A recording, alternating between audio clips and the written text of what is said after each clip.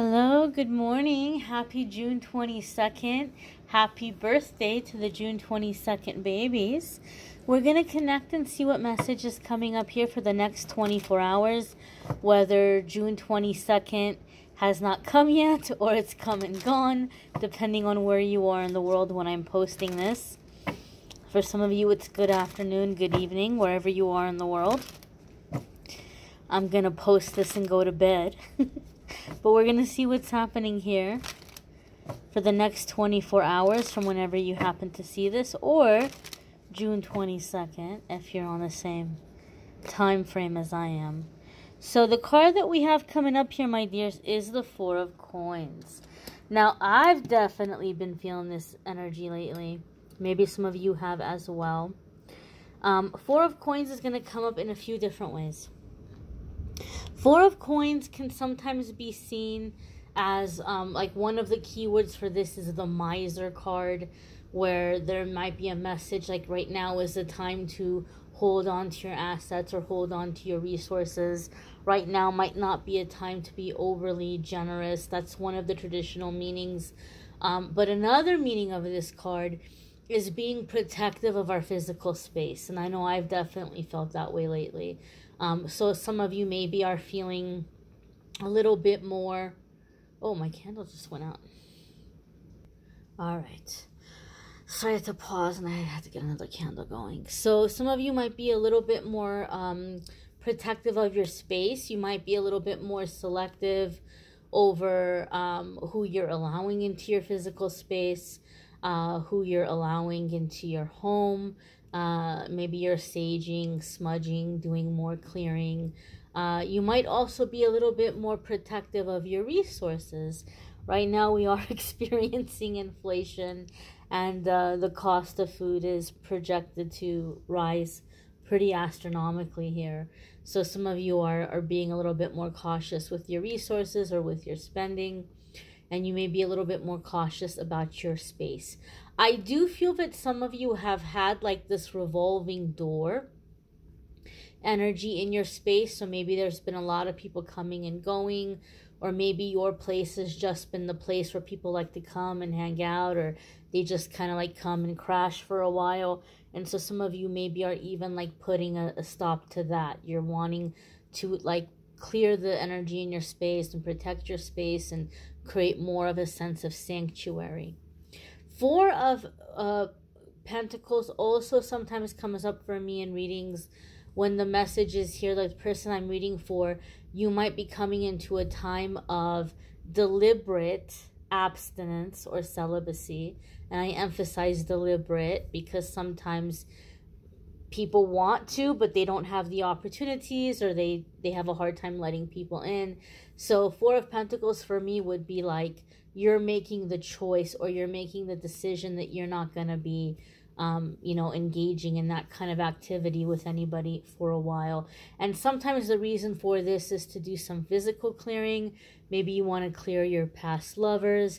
Maybe you want to take back your physical power and clear traumas that you may have experienced, whether they were in childhood or in your adult life, or coming out of a relationship where you were being pressured to do things you didn't want to do.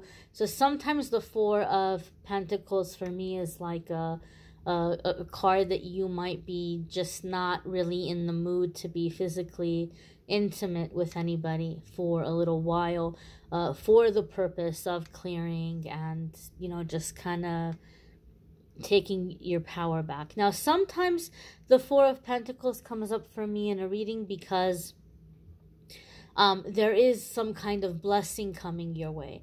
There may be some kind of windfall of money, or, if you work a work where your pay fluctuates, you may have a huge payload come in or something.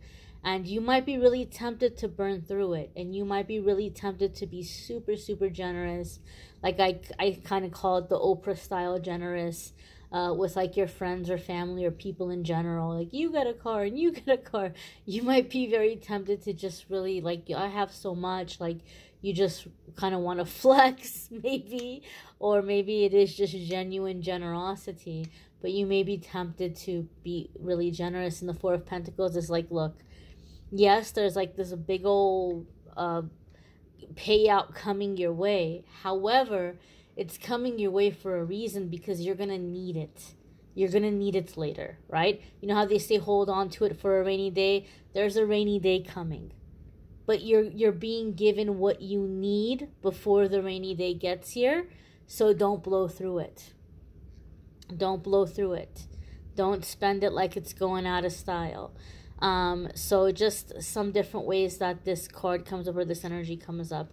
I know for me, I've totally been feeling just kind of like super selective, you know, who I'm having in my space, or like if I'm going anywhere, I'm going at a time that I know it's not going to be busy, you know, like if I'm going to the grocery store or whatever. So some of you are just in this energy of like just recharging, or protecting your energy, or maybe even keeping your circle smaller at this time. So these are the different ways that the Four of Coins comes in, or the Four of Pentacles comes in.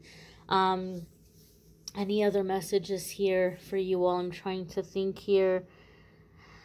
There are some things that are coming up that I want to talk about, but I don't feel like it ties into to today's message. I don't know why I'm stuttering. Please forgive me. For some reason, I'm stuttering.